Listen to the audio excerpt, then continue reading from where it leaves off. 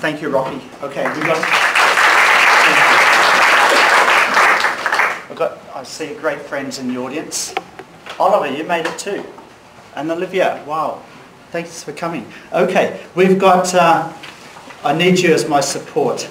Okay, so we've got, let's move through here, get this IT working. So just so happy to move on. Okay, what I've got here is a picture of the locations of the 1,000 suppliers that I interviewed. This was over 5 years ago. But since then, I've actually supervised over 1,000 interviews just last year. 300 interviews just this January. And so my passion, I just want to share with you before I move on to the formal part, my passion is in engaging with business people, but more importantly, recently engaging with factory owners and factories in China. And what I do now is we go in with the whole team, we video end-to-end, the whole factory, the process, and then we give advice to the owner because they need help.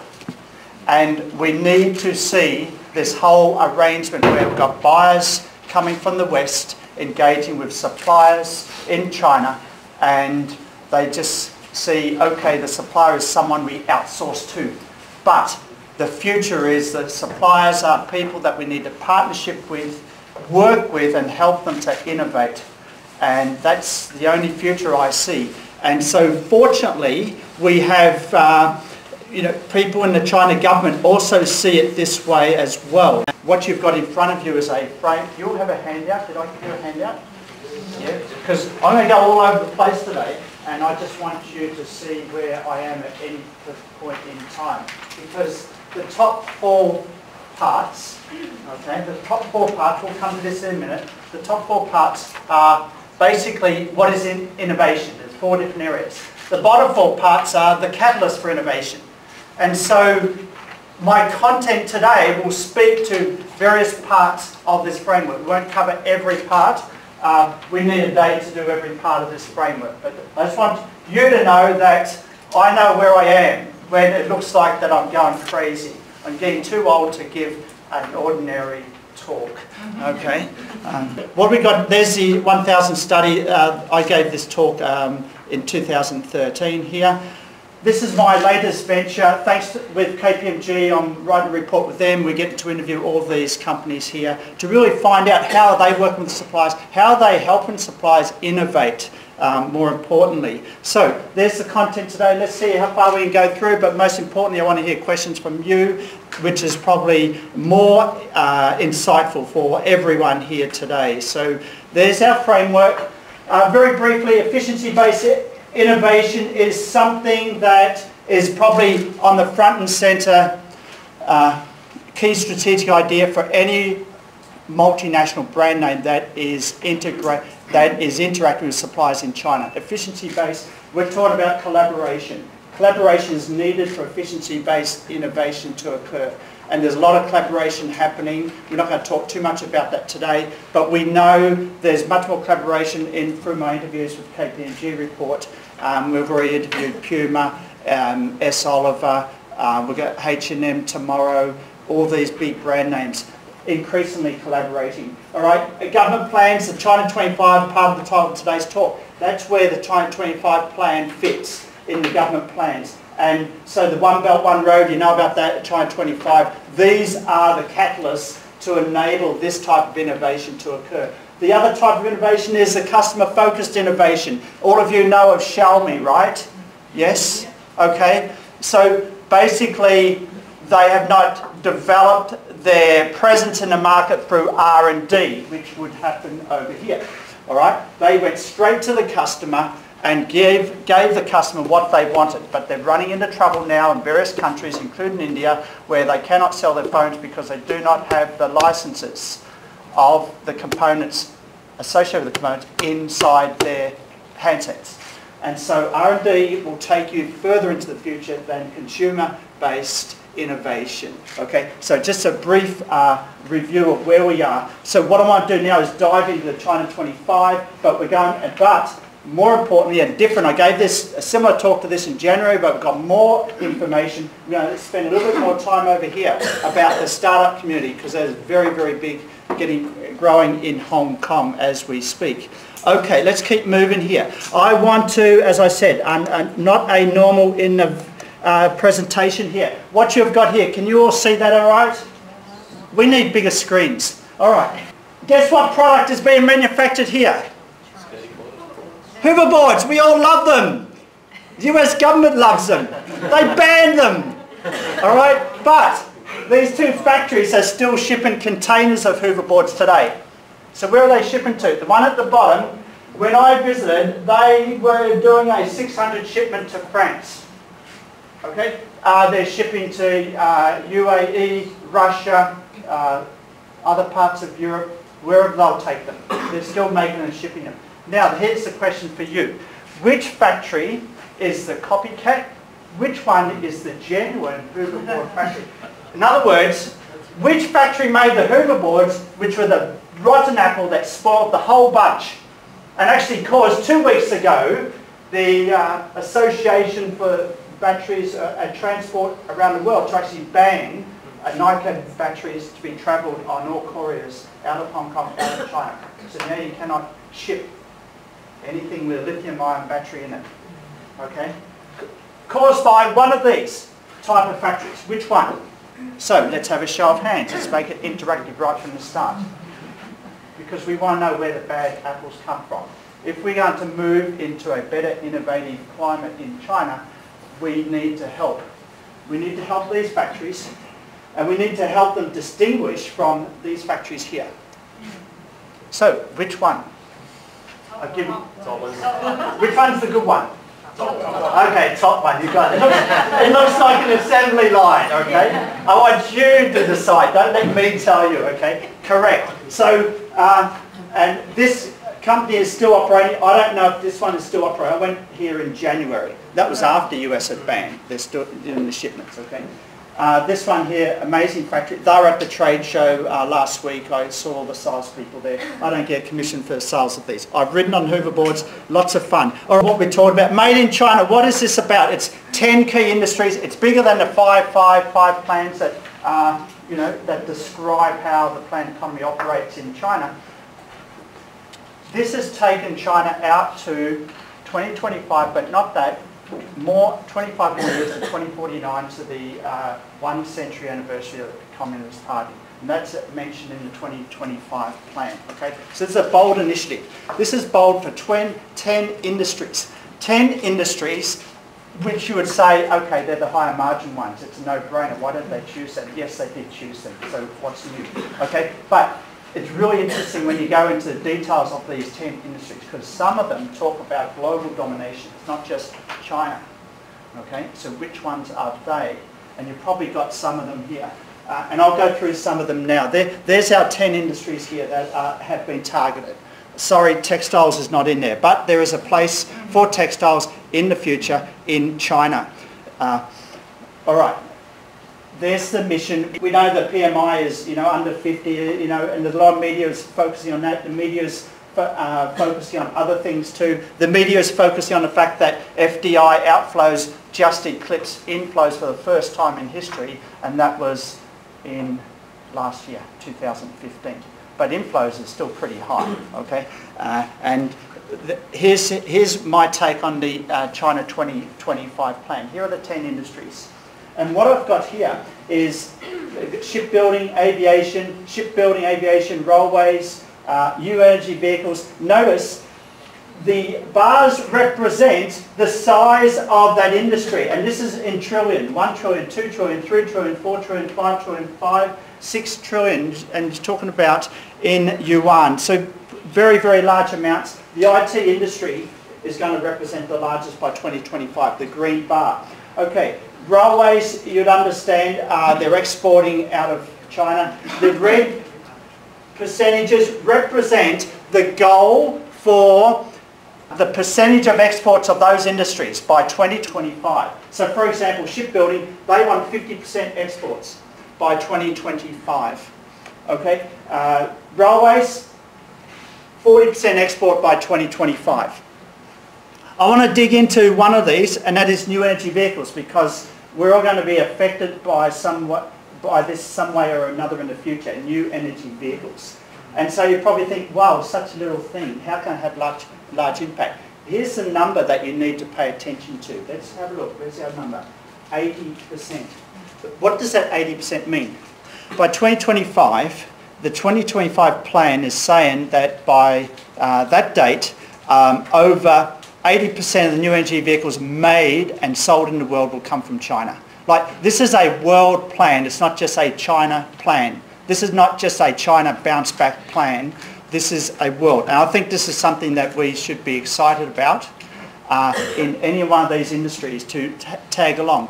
And you're probably thinking, well, you know, where's fashion, textiles and all that? Let me be blunt here, okay? All right? There's another industry that's being targeted, part of the textiles and fashion industry, that's always going to be big in China, because it's already a huge base, okay? But there's another plan I'm not talking about today. I'll just mention it on the side, you can do your research on it, and that is the Water 10 plan. Have you heard of that? All right? You don't necessarily want to be associated with that if you don't know about it very well. All right? The Water 10 plan are specific KPIs for the government targeted various industries that are near any one of those 7 rivers in China to actually scale back, either change the technology or move out, and that's a plan. So for investors, do you want to invest in that area, or you want to invest in any of the 2025? Okay, that's my bottom line takeaway for you today. All right, even though I'm not talking about the Water 10 plan. I'm not a macro investor myself, but here's another thing. If you're in that side of investment, Asia infrastructure demand, we're talking about 730 billion. Wow, that is huge. Okay, and the goal of the AIIB is to raise 100 billion, Asia Development Bank 10 billion, and so let's go back to some of these industries that could contribute to that need of infrastructure in Asia, railways, okay? And this is what China's targeting, 40% export. The point I want you to take away is the 2025 plan is more than just, okay, this is just a China thing. This is how China can actually feed the world in specific targeted areas. So new energy vehicles, one last part of this, because I'm excited about this. Actually, if China consumed the same amount of oil through its cars as America did, it would actually use more oil today than the total world oil production. Okay, so there is a need for new energy vehicles. So what's that landscape look like? Guess what? BYD is here. Today it is the largest manufacturer of new energy vehicles in the world.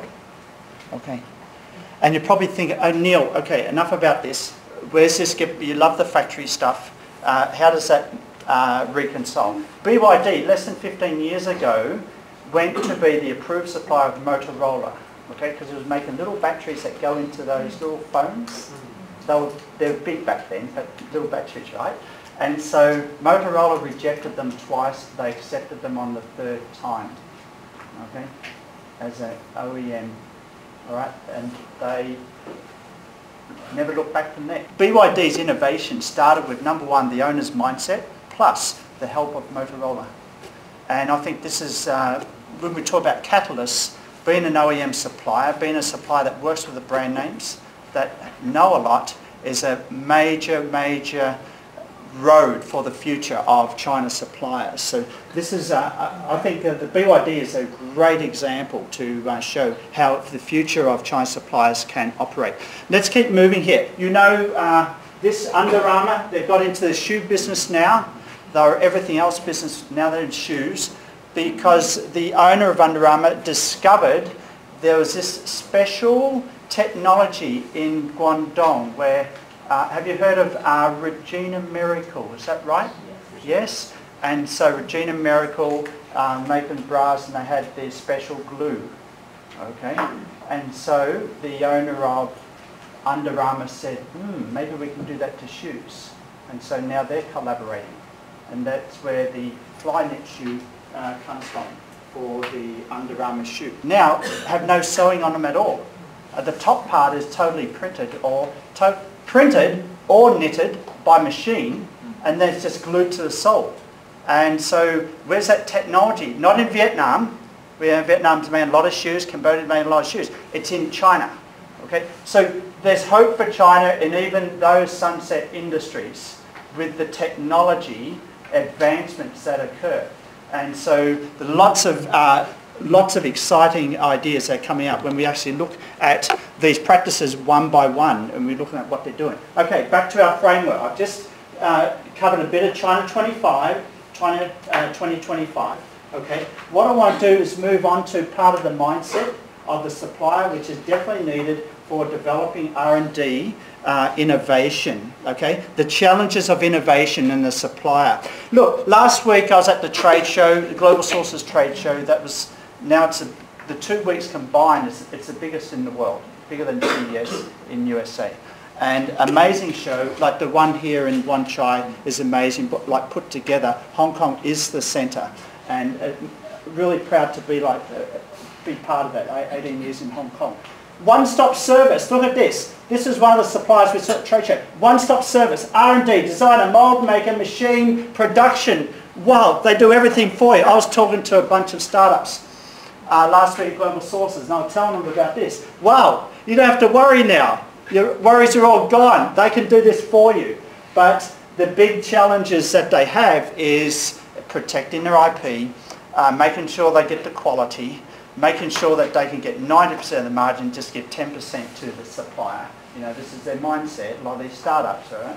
Yeah, but this will work if the startup works with this supplier in a very proactive, collaborative sense. But for those startups think that they can just pass everything onto a supplier like this, they're sure to be disappointed. Okay, either through IP challenges or either through quality challenges, missed delivery times and things like that. Collaboration is very, very important when we get to that. More about that in a minute. But here's the situation with the startup communities in Hong Kong, actually in the USA, trying to work with China. Okay, customer discovery and development, we're moving over to startups now. Customer discovery and development has been well documented. Everyone knows you get a bunch of people in the audience. I can actually test products on you right today. Okay, it's very easy to do. That's easy, all right. But R&D manufacturing at either side of the chasm. So we've got startups coming out of Silicon Valley. We've got several incubators in Hong Kong, from Cyberport out to the Science Technology Park. Now they had $800 million Mills project out near Tsing Wan. You know all about that. Okay, so the hubs everywhere, the incubators, wonderful, getting lots of ideas. The challenge is, how do you get those ideas into a factory that you can trust to get that product out on time, quality, IP protected? That's the big challenge, because there are literally, we're talking about hundreds of millions of dollars at the door of venture capital just waiting to flow in if we can solve that chasm, getting between startups and the manufacturers across the border. Okay, Pebble, they raised $10 million in 2012. They nearly went broke trying to make watches in Shenzhen. Fortunately, now they've done another round. They're about to ship their newest watch in May this year. That's next month. Wow, that's in a couple of days' time. Right? They just raised another $20 million for its latest smartwatch. So they survived, but a lot of startups do not survive. HTC, do you all know the one when that came out in 2013? It had a fancy camera on it. It was a better camera, but it said 4.5 megapixels or something. And everyone was using 12 or 13 megapixels and thinking, oh, I'd never buy a camera with that many. It was a different technology. It was a low light technology, amazing technology. Like HTC are really ahead of the game in terms of new technology. They found this diamond in the rough, this supplier in China that had this technology, but the problem was that supplier could not make the millions that HTC needed. And I remember I was in HTC in February 2013 talking to the operations manager. He had to cancel his trip to a show in Germany and actually supervise 700 of their own team to go to that supplier to actually ramp up the production. Okay? Often suppliers are really good at design or they're very good at process. It's very hard to find one that can do both. okay? And those that find that have got that diamond in the rough. And what else is happening? The show, PCB board manufacturers, I love them. I always love asking, oh, how many layers have we got this time? Is it up to 40 layers, 70 layers, whatever? All right, but now I go to these manufacturers and look, this here, this is a food tester. You stick it into your vegetable or your fruit and it will tell you how much poisons are inside, certain chemicals, immediately. So you're in the supermarket and you test before you buy, right? This one here, blood pressure monitor. I can't believe it. Like they're not making it for another company. This is their own design. This is their own brand they're developing. They're going vertical. PCB board manufacturers going vertical for the first time. This is new information to me. I've never read about this new strategy. And this partly describes the strategy of other suppliers, because I've been fortunate to speak to over 1,500 suppliers on over 3 occasions for Global Sources in the last November, December, and in Dongguan in March this year.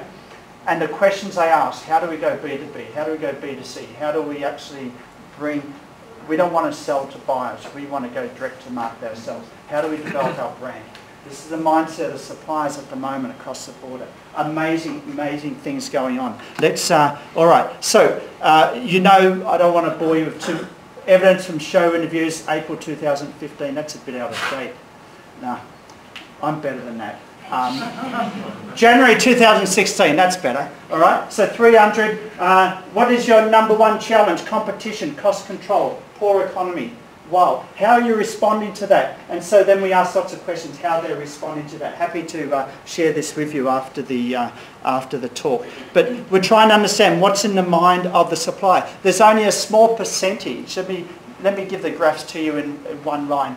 There's only a small percentage of suppliers that are responding in terms of R&D, trying to improve their products, trying to improve the efficiency of their operations. We're talking about less than 20% of all the suppliers that we interview. Okay, so there's a huge gap for improvement across the border. Okay, those are like toys. Same again, we get the same responses: competition, cost control, poor economy. Okay, and again for baby products. Okay, again, all challenged. They're all challenged. Nothing new here. But here's the groovy start. Factory management. I visited these companies in the last. Was it November, December, January this year? Actually, last Friday we went and visited 2 more factories. Haven't got time to put these ones up, but enough here for your senses today. And what I'm going to do is show you some videos we took at these factories, just to point out how we're trying to help the factories. But we want to make buyers more open to collaboration. There are so much opportunities to help. And it just helps directly in negotiations, even if you just want to have an arm's length deal. If you can give them ideas for how they can improve. I remember that my first visit was, oh, let's go to Boan district. And this company here was making smartwatches. Then in the same day, in the afternoon, we went to this company here making USBs. I'm thinking, okay, I'm not going to do that again. Okay, next time we do the factory visit, go do 2 or 3 in the day. I want them only 2 or 3 kilometres apart, not here and here. Too much travelling. Okay, these are things I'm learning. Okay, all right, speed. Here, let me get back to these 2 hoverboard factories, because this is very important. And this is the challenge that beset the hoverboard business around the world, and caused different all airlines to ban these. The challenge. See this battery here? This is how it's arrived in this factory here. It's in a blue pack, and it's got a stamp on it that says from Samsung. I don't know it's from Samsung. All right, but that's what they got. They're not testing it. This factory here is testing every battery that comes from Samsung. There's a machine there. It just there it is. Every battery is being tested individually. All right. So when you go to the factory, you see the difference, big difference between this battery and this one here. And I think this is what the world doesn't see. This is what buyers overseas don't see. And they think, oh, we can manage this from an arm's length. But I think that's no longer the case, because This can get all of us into trouble when we've got these two just shipping products and then they ban things that go on airlines and then it affects everyone in this room. Okay, no matter your hoverboards, even a good product, and you've got the best batteries in the world, the airline won't ship. Okay, so we've got to be aware of that, and so let's go to another one. All right, here's another smartwatch manufacturer. This is the first one I went to. Here's the second one. 2 smartwatch manufacturers, and so we're going into the receiving inspection area, and this is, I think, the biggest challenge that a lot of suppliers are having at the moment: receiving inspection area. Oliver, you know about this very, very well. But receiving materials inspection, as one owner said to me, I've got a Bluetooth speaker, $4 FOB. I don't have the resources to spend on receiving inspection. Okay, and so that's the thinking about receiving inspection. But most of the factories I have visited are very weak on receiving inspection. This is one area where we buyers can spend more time with. This one here does not have an EOM relationship. They're just making their OEM. They're just making their own brand. This one had previously an OEM relationship with Sharp. So they made set-top boxes for Sharp, and now they made smart watches. You can see the difference between the two. This one has a much better documentation of every process in the assembly line. Very little documentation here. No electrostatic bands. This is there's one there, but some of them are remote, which are not as strong as the one that are wired connected. But not all the solderers had electrostatic bands. These did, although these were remote anyway. Okay, so interesting there. Guess what? This factory here is gone. This factory is no longer exists. Gone. It's in video only now. You will not see this. This one still exists. So how can you tell beforehand or to help them? Well, you can see, number one, that OEM background. They've got everything documented. They're very systematic. They really are serious about making the best smartwatches that they can make. Okay, this one here, well, you've got factories starting up overnight, and then they say, we've got a brand, this smartwatch industry, we can make lots of money here, let's just start making smartwatches. Okay, now this factory here no longer exists, but the company still does. You can still go to the website, Alibaba Global Sources, and you can still buy the watches from this company. What they're doing is they just stop the lease of the premises, and now they just outsource and they get another factory. And that's another beauty, and many of you are aware of, that when faced with turmoil and tumultuous times like now where factories are closing down, one approach is, okay, let's close down the physical factory and let's just outsource and get someone else to make our product for us. Okay, and that's fine when I talk to buyers, do that, but buyers, just be aware and bring that into your negotiation, bring that into your audit, quality checking processes. Okay, let's get attention to detail. Right, and it's so many surprises when you come out here. Just throw something at me if I go for too long on this. Lady comes out of an administrative office, bless her heart, but she's got these watches, and we stopped and said, what's going on here? All the watches just lined up. They told us that, oh, we're just testing the Bluetooth. We can't test on the assembly line because it will interfere with other radio frequency testing they got going on. And so that's great, but they've taken it out of the dust-free zone into the office space. And now they're not even covered here. They're all lined up. Would you like to buy one of those watches? It could be scratched. Anything can happen. So they just don't have that sense of protecting every little watch that they want to sell. This one here, full QC form here, and much tighter rules on their quality control and everything like that. So attention to detail is a big thing that we're trying to teach these factories. I always meet the owners, they get a copy of the video just to even show them in even more detail, vivid detail. This is, I want to show you what I see, and I give that to the owners of the factories. They all get a copy of the video. I don't put this on YouTube for my glorification. I just want to try another way to make the world aware of how we can help make factories better across the border. AONI, and I actually, I asked them, can I talk about your company? They said yes, and I want to talk about their company because this is a very good company, and with what I've seen. I'll just talk as with the video, you see for yourself. But even people at the startup show, I told the startups, you want to know about prototyping, you go visit this company. Even if you're not going to contract with them, you ring them up and you visit them. Or it's your death nail in terms of your own product development. Because you're going to get across the border and visit the good ones. So then you have some sense of what's out there and not just do everything at arm's length. This was my message to the startups last week. They were making the car videos that you put in your dashboard. I should have one on my head because I don't have a car in Hong Kong, but I'd like to have a video for where I walk in Hong Kong, right? Okay, so everything, you've got the dust protection for a certain task here. Everything is separated.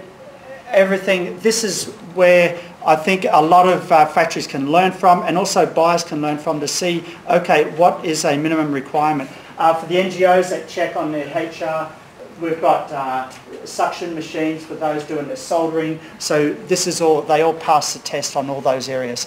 This Ioni is an amazing company, 5 floors. So you've got injection molding machines, then you've got assembly, then you've got SMT machines, then they've got a design house, then they've got a showroom, everything all in one, boom. So you can go there and actually develop a prototype with them, then get them to make it for you, all in one big package. Amazing. Amazing, amazing. But on this day, we're going through here and we get to the end and I'm thinking, wow, this company is so, I always find mistakes and problems where I can help these factories. And I think, wow, what's wrong with, nothing wrong here. What can I tell them? I'm wasting the owner's time, the factory manager's time. Well, we got to the end and they had a 10% rejection rate on this one you see here, 10% rejection rate. 10%. We were talking about wages going up in China, $3 to $4 US an hour. That's nothing. Okay, 10% rejection rate. This is where factories can help improve areas so they can survive. 10%. Wow, that means they're thrown away. Every 10 of these for every 100 they make. And here it is. Here. You don't believe me? I want to show you. So there's all the rejections from 10, 11, 12, 13. In one day, 274, and they're about 10%. You can count them up for yourself. Okay, so this is where the factories need help. One more thing, all right? And then they said to me, well, we've just had we've just started this line, that's why the rejection rate is there. Hopefully with learning, then rejections will go down. So we got in discussion. Okay, so tell me about your staff turnover. And they said, oh, it's normal for Shenzhen. So what's normal for Shenzhen? Can we have a percentage? What, 20%? 30%? Yeah, 50% for this company. Like, everything else about this company is perfect. They've got the heating room, where they're testing everything, 24 hours, everything. Everything's perfect. But they've got a staff turnover of 50%. Wow, and I'm thinking, wow, you need to do something about that, okay? Because that's going to be unsustainable in terms of you want to reduce costs in the future over time. That is your unsustainable point. And you need to try and deal with that. Do you have job rotation? No. Okay. Do you have a bonus? Yes, we do. We give a bonus every month to the staff based on company performance. And I'm thinking, why don't you actually give an extra bonus for every week? An extra one. Don't put too much pressure on the workers. So we're going to give you more if we can get this rejection rate down to 3%, 4% from 10%. Then we're going to give it back to the workers. Okay? So, and the purpose of that bonus, this is something that they're trying out at the moment, the purpose of that bonus is to create an awareness among the workers, not to give them extra pressure, but to create an awareness. Okay? There's always different purposes of bonuses. And the other thing I was talking to them about is try to think about how they could give job rotation. Like, I wouldn't mind working in an injection molding machine shop for more than 3 months. Enough of that. Okay, I'd like to know I'm coming back after Chinese New Year to another area in the firm. Okay, but I think there's a huge challenge, job turnover among these factories in Shenzhen. Let's keep moving here. All right, enough of that. All right, enablers, case studies of recent startups and prototypes. If you go back to your framework, you've got your framework here. All right, I want to finish up with this because I'm very excited about it. And this speaks to a lot of startups that are in Hong Kong. So if you go to the bottom part, we're talking about private investors startups. Okay? So part of what I talk about then is more about the owner mindset change. But not only that, and trying to educate buyers or people that actually collaborate with these factories. All right? There's so much stuff done at arm's length, which doesn't help either party. But when I look at, okay, where in the future there are catalysts for innovation, a lot of it's coming from startups. But what I said earlier, the big challenge for these startups is they want to develop their prototype. Where do they go for the prototype where they can protect their interests? All right, that's the challenge. And so let's have a look at some that have been making it. And I actually put into another, I like frameworks, I put into another framework. If you want to do everything at arm's length in China, well then you can get sourcing agents and distributors to work on this part. You can get lawyers to work on this part, and auditors to work on this part, and you don't even have to visit the region. And a lot of these Amazon power sellers do that anyway, but you know, that's a fad. We don't know how long that's going to last. The ones that will last in a sustainable way, that is, want to develop their own margin, develop their own brand, develop their customized product, will have to get involved in 1, 2, and 3 to a greater extent. So, are there startups that are doing that? Some of the companies I've been talking to, there's about 5 or 6 startups in this group. Can you spot the startups? Anyone from PolyU here?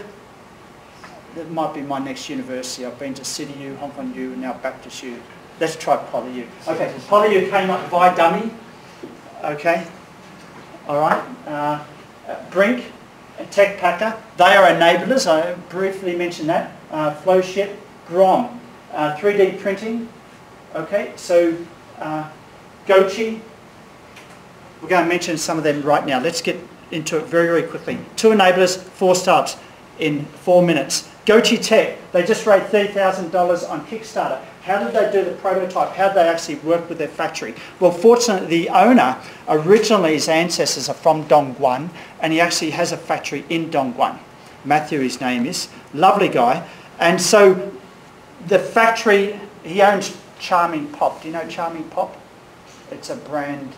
He's got 2 shops in Tsim Tau Choi in Hong Kong. So they make leather goods, handbags, fashion accessories. Ladies, go and check out Charming Pop for Matthew. Okay, anyway, so now he's got Gochi Tech, where he's combining a man bag type thing with a battery in the spine. And so then you can put your phone in it and it will charge it wirelessly. Okay, so he raised $30,000 in the get-go. So he couldn't do that in his factory. He'd do the leather side, but he didn't do the battery. He outsourced that part. And so he was able to actually bring the electrical part, the battery, the circuits, into his factory, and they're assembled in his factory like a black box. So then the suppliers don't know, they couldn't copy the final product, things like that. Great idea. So, first solution, own the factory, own one factory in China. That solves one problem. Okay, what about Grom? Here's another solution. Grom make the orthopedic insoles, so they deal a lot with podiatrists all around the world. So you go there when you've got foot problems, right? Yes? Okay? And so everyone's feet is different, yes? So your IP is solved. IP problem is solved. Because that custom design for 3D printing only fits one pair of feet in the world. Are you with me? So the factory copies it, they do whatever they like with it. It's not going to fit anyone else. So, number 2, you make a perfectly customised product that only suits one person in the world. That is another solution, and that's what Grom is doing now. So they're doing 3D printing in China. Their big challenge, now 3D printing, you think, okay, that's a solution for the factory malaise in China. 3D printing is different. 3D printing is about 100% perfection, no defects. But you still need a lot of labour to do post-printing processing, cleaning what comes out of the 3D printer. Okay, one more.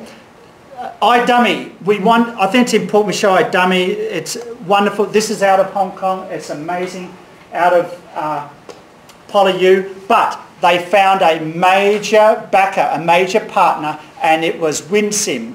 That's a factory in Dongguan, I think. And they came and invested with iDummy and working with iDummy to actually take it from prototype to full production.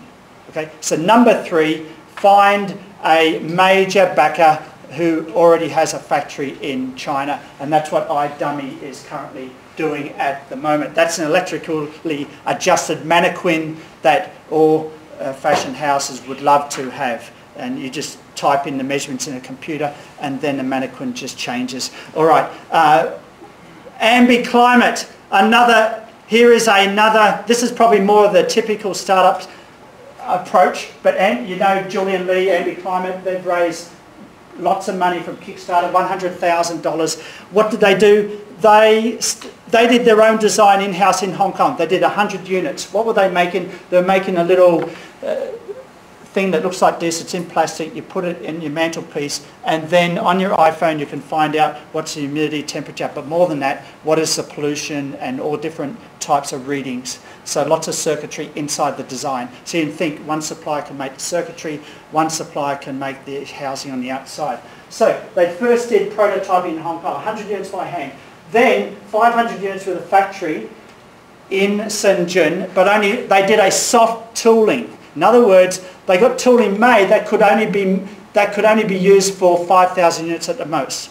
So protect the IP by using soft tooling. And also it allowed AmbiClimate to pivot. In other words, if they want to change a little part of that shell on the outside, they could before they go to a major hard tooling prototype.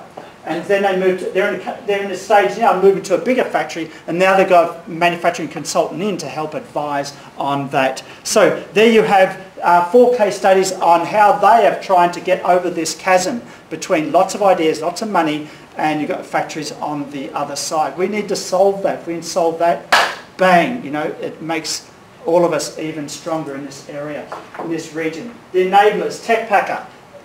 TechPacker can help. Because when I asked Julian Lee, what is your #1 challenge? Communication and managing the process. Well, TechPacker gets to the heart of communications. How many of you have heard of TechPacker? All right, so they're a startup. They're out at the Cyberport at the moment. Okay, and it's software as a service. You subscribe to the software, and that software has its own communications. So special cuff, all right, special collar. Right, special tie, every little part of a suit is broken down into little pieces. And so then you can say to the pattern maker in another organisation, in a factory, oh, we want to put piece number 102 with this. Can you put that together for us? And so again, you're not talking in Chinese, not talking in English, you're talking in terms of standardised parts of any garment in the world. And they've got over 4,000 different standardised parts that go together, more than that. It's open source. Fashion houses around the world contribute to TechPacker software database. Okay, so and that's an enabler. Okay, so TechPacker, and that's out of Hong Kong. So I think this is wonderful. This is exciting. Another enabler is Brink, and Brink is in Hong Kong at the moment. They've got 1, 2, 3, 4, 5. They've got about 10 or a dozen startups working with them. What is their business model? You go to Brink and they'll take you from end to end. They'll work with your initial designs, prototype, mass manufacturing, and then marketing right at the end. But give us a percentage of your equity. Okay? And you probably think, that sounds like a venture capital. No, they have the knowledge, they have the know-how. The people at Brink have a lot of experience with mass manufacturing and bringing stuff to the market on time. And so they only choose startups that are going to have a sustainable model, that the startup is going to be around beyond the first idea. That's very important. There's so many startups that are going to be one-hit wonders. They don't want any of them. All those startups there are looking at their second and third idea at the moment in this incubator. So that's Brink. Brink is an enabler. TechPacker is an enabler. And then I've just showed you 4 examples of startups, how they are trying to get this chasm. And so we don't have time for the mega trend. You can take a photo of that if you like. But these are the big challenges for suppliers. Happy to send this list to you, so either way you can take that. Size, human resources, quality mindset, world-class relationships, e-commerce, lots of stuff there. If any of you want to ask a question on that, you can. There's 8 challenges for buyers. Take a photo of that. But that's what I will leave with you tonight, this afternoon, because we don't have questions. This framework here, what I've taken you through initially was the Belt and Road Initiative, which is actually to drive engineering-based innovation. Okay, collaboration, a lot of that is already happening with the major brand names. So increasingly realising that they have to work closely with suppliers. Like S. Oliver is sending their designers from Germany into Hong Kong to work with the factories. Okay, GA are bringing their designers from Italy into Hong Kong, sending to the factories. No more over email. It's face-to-face, same room stuff. That's increasingly happening now. That's collaboration. That helps efficiency-based innovation also. That's what I've been trying to do with my visits to the factories, help the owners get more aware of this. Owner mindset has to change for more R&D innovation to occur. We're talking about BYD, but I spent more, probably equal time as the 2025, on talking about how startups can get involved in terms of collaborating with factories in China. With that, thank you for your attention. I want to have time for questions. Thank you. Thank you for the very wonderful and exciting presentation and with unique perspectives gained from the on-the-ground experience. Well, you talk a lot about the trends, and I have a question about how we can, how manufacturers can, in general, get ahead of the curve going forward. It's a very general question for manufacturers. Okay, right now they're going, we talk about a base mentality, A, B, C, D. A lot of factories are going, they're trying to do A, C, D. They're not going past B. They're not doing, getting the processes right, the operational processes, and all the quality control steps in place. They're trying to get to that final product as soon as possible. So they're very fast at learning, but they are skipping steps that have traditionally been required for a sustainable quality and on-time mentality and actually delivering products to market. I think that's where I see them at the moment. That's a question. About the sourcing in China, how do you protect IP? And feasibility, of course, you have lawyers and everything. How it works in actual cases? I mean, how are you going to protect it? Okay, very good question, because there was a professor out at the trade show last week, it wasn't me, saying that, oh, with startups, we're just going to get product to market as soon as possible, don't worry about IP. And maybe he said, okay, that's with respect to software, but you have to be concerned about IP from day one. So how do you do it? Definitely need with a triple N agreement or a non-disclosure agreement. That always has to be on the table. Okay. Number two, for startups, you can never expect to protect yourself in court because you probably won't have the money all the time to fight something. And yes, you can take suppliers to court in China and win. Yes, you can. Okay? But it's whether you have the time or the resources to do that. And it's going to be too late, you lost all that opportunity that you spent so much time developing, which is going to be your greater cost. Okay? So yes, so number one, yes, still have to have the documentation. But number two, there are physical ways of protecting. In the 4 ideas I gave you, a lot of them took a physical approach. Okay? So they either owned a factory and then they brought different components into the factory they owned. Okay? Another one is you actually employ a black box factory. Like Passage Maker, my partner Mike Bellamy has a black box just across the border. And what happens is you want a special product. Equipment here, you've got something here and something here. You don't want the supplier of this part to see this part of the total product. You get the suppliers to deliver them to the black box factory. And then the black box factory assembles together. Okay? Now another part of IP protection also is in the packaging. So even if a supplier knows the final product, you want to protect them from the packaging.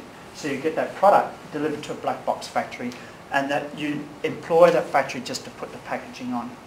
Okay, and there's another example of another supplier. My friend is actually 2 o'clock every day. He's actually going to the supplier and picking up products in boxes that are blank.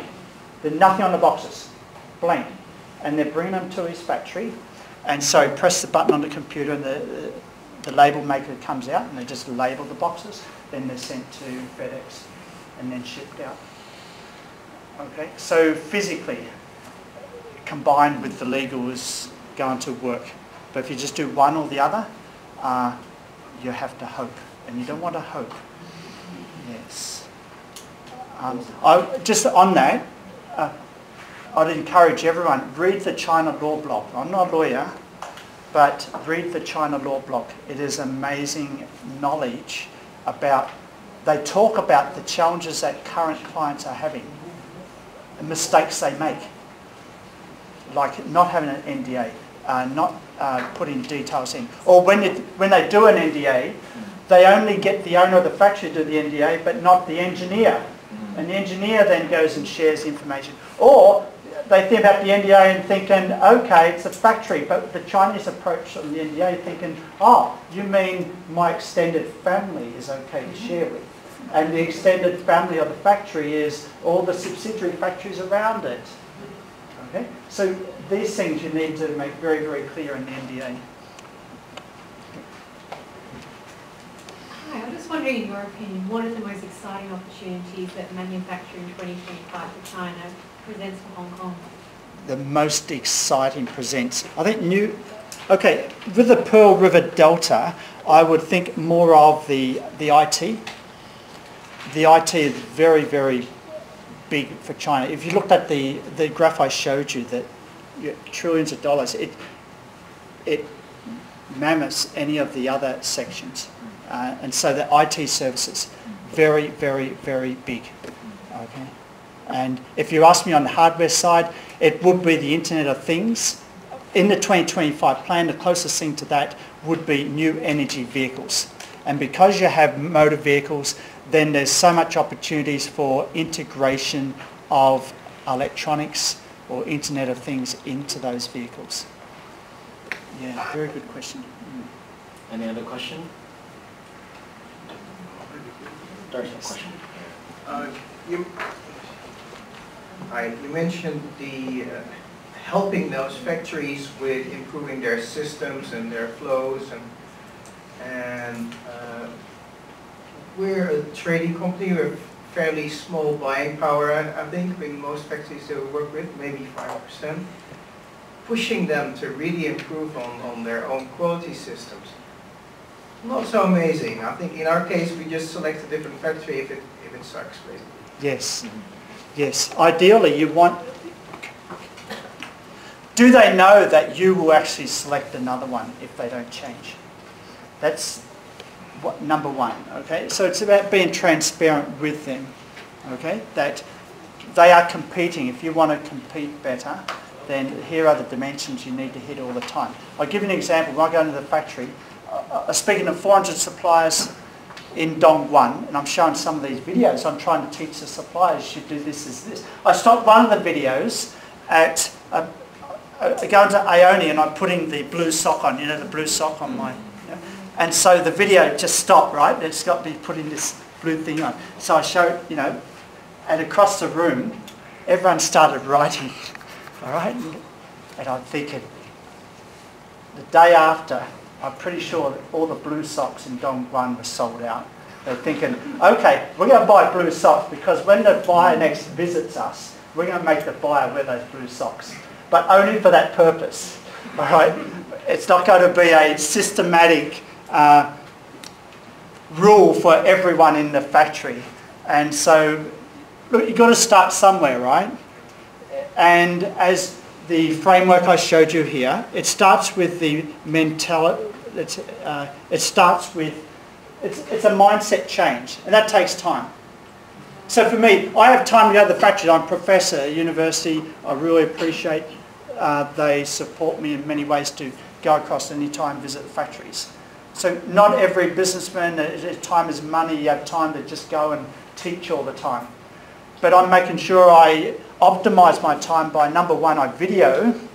So then hopefully you show the video to the owners, and then they hopefully can get a much deeper sense of how important this is, okay? Because they want to see how other factories are doing it also. So when I speak to global sources, I will show some of these videos, and the suppliers just, wow, you know, they stop looking at their smartphones, and I'm just speaking in English. Like, it could be the most boring talk ever if I didn't have videos to show. English with Chinese translation, how slow? You understand? I've got 400 or 500 suppliers watching. So it takes time. Global Sources is doing a big thing in actually, they have 18 to 24 conferences throughout China every year. And I've only presented to 4 of them in Guangzhou, Shenzhen, Dongguan, Shanghai. And every time 400 to 500 suppliers turn up. So that's another way we can help try and get this mind change. It takes time. It's a generational thing, because part of the problem in here is that owner mindset change. They've got to change from family to data-driven. They've got to change from patriarchal approach to how we run this business to a data-driven approach. And that takes time. That's a generational mindset change in some cases. Most owners don't get that. Yeah. I hope I answered part of your question. Yeah, I may start taking videos as well and show them to the other factories how to do things Maybe. right or wrong. Yes, yes. And demonstrate. Maybe that's the game. Possibly. With time running out, we're, well, perhaps One last question if possible. Okay, sure. Any advice on how to find a good quality, how to buy the good quality, low volume supplier from China? Good quality, low volume. Yes, go to AliExpress. But I can't guarantee you'll get good quality. Okay. But now I've been to 15 factories that I've videoed now, and the whole range of electronics. So you can say to me, Neil, I would actually go to one of those factories first, one of those 15 that I've been to. Even the Bluetooth factory, they could give you a 500 mm quality, but receiving materials is not very good. But they're going to give you the ones that work at the end. They're paying the price of having bad receiving materials inspection. But what I would do if I was sourcing from that Bluetooth speaker factory, I would tell the third-party auditor, I want you to audit 50% of the stock at the end. I'll pay you double or triple to do that. And so don't worry about whether they do the quality or not. You just throw money on the auditing at the end. Make sure you just don't audit 5%. You audit a larger batch of that small order. Okay? Again, I really appreciate this opportunity to have Neil with us. Thank you very much. Please join me in thanking Dr.